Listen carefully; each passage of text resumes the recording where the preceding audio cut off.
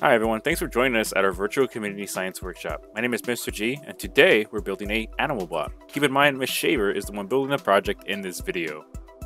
A circuit is a path for electrons to move to power a device, in this case a motor. The electrons are pushed in one direction from one end of the battery, through the wires, to the motor, and then back to the other end or terminal of the battery. When the wires, motor, and battery are all connected and the motor is working, we call this a closed circuit. When the circuit is disconnected, it is an open circuit. The glue stick attached off-center to the spinning motor acts as a counterweight, which creates an imbalance and vibration as the motor spins, thus causing the animal bot to move.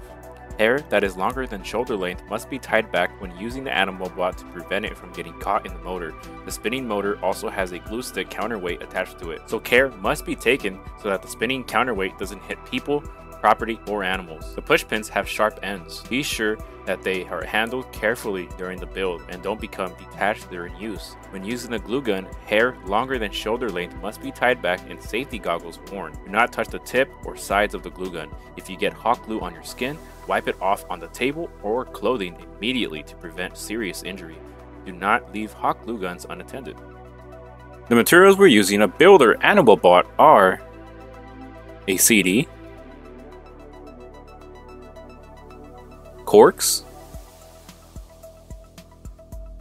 push pins,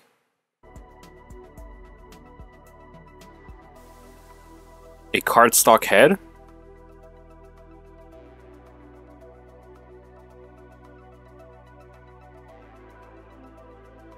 a motor, a glue stick, a battery, a rubber band, and masking tape. Now for decoration, we're going to be using googly eyes. We also have some pipe cleaners, construction paper,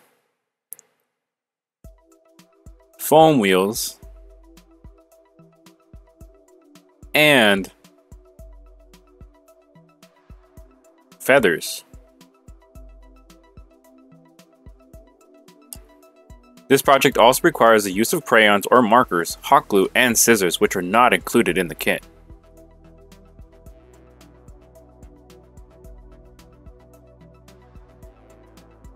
We'll start the build by folding the flat edge of the cardstock head widthwise toward the rounded edge to create a half-inch flap.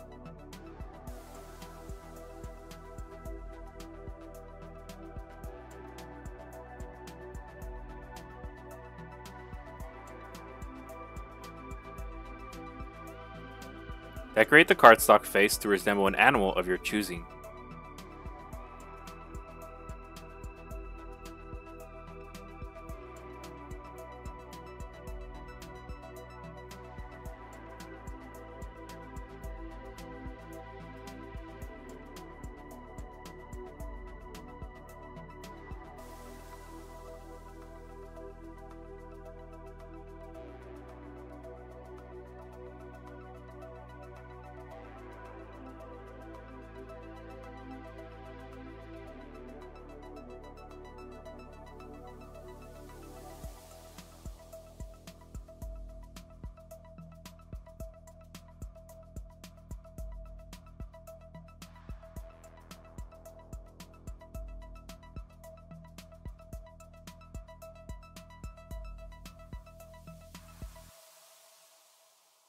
Squeeze a thin line of hot glue on the bottom of the neck and attach it to the top of the CD.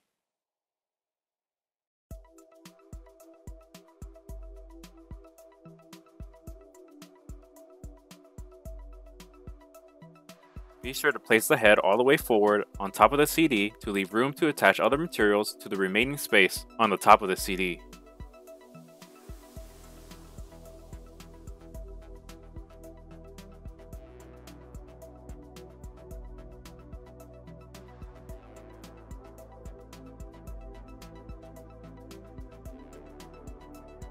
Next, we'll place a large dot of hot glue on the tip of each of the 4 corks and attach them to the bottom of the CD. Spread the corks out evenly on the bottom of the CD so that their placement resembles the 4 corners of a square.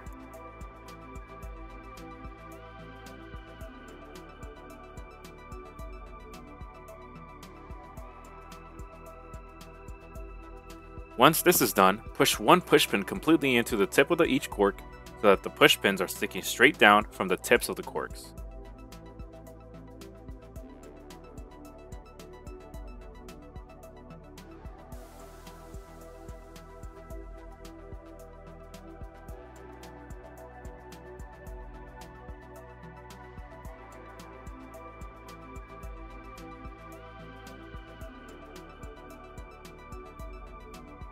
Now, push the motor shaft into the side of the glue stick. It must be inserted about 1/3 of the length of the glue stick.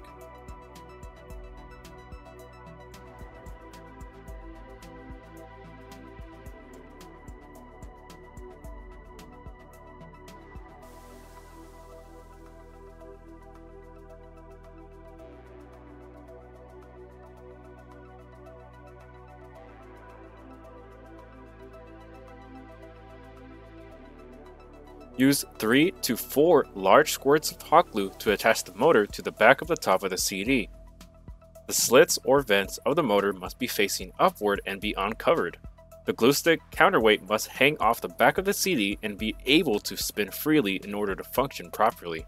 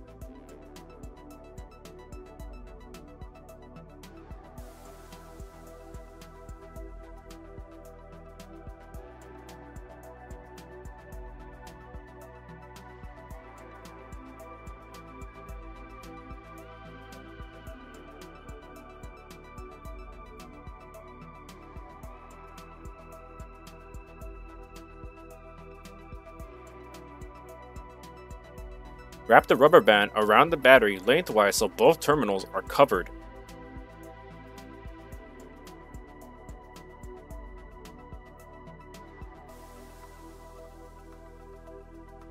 Use 2 lengths of 3-inch long masking tape and form an X to attach the battery to one side of the top of the CD.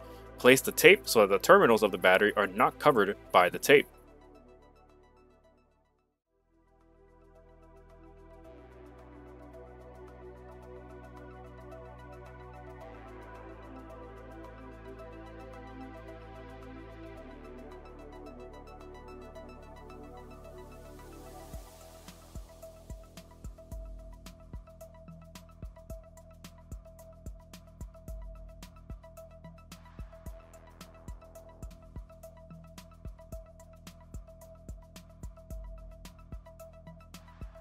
To connect your animal bot, insert one wire in between the terminal of the battery and the rubber band. Repeat with the other wire on the other terminal.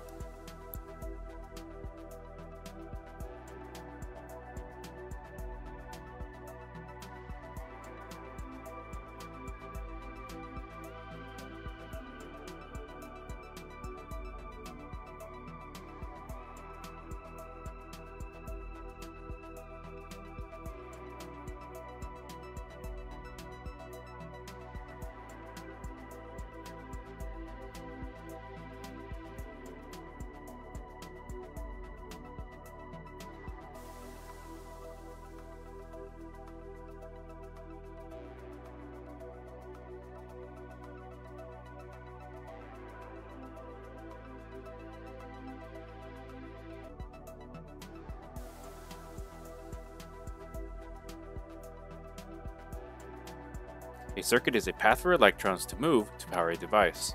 The electrons, very small pieces of matter and energy, are pushed in one direction from one end of the battery or terminal through the wires to the motor, then back to the other terminal. When the wires, motor, and battery are all connected and the motor is working, we call this a closed circuit. When the circuit is disconnected, it is an open circuit. The glue stick attached off-center to the spinning motor acts as a counterweight. This imbalance creates a vibration as the motor spins, thus causing the animal bot to move.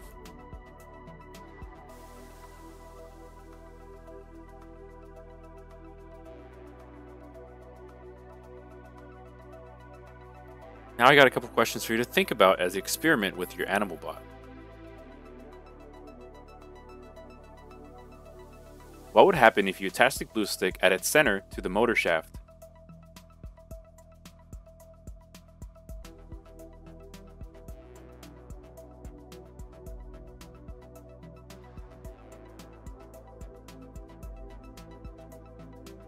If you disconnect the wire on your animal bot, it stops moving. What is happening inside of the wires that causes this?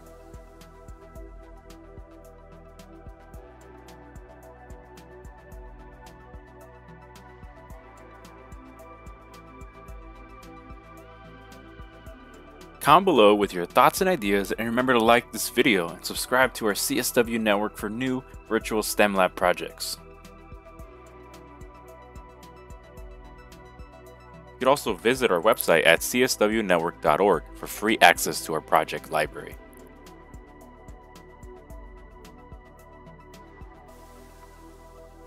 This is Mr. G. Until next time, we'll see you in the next project.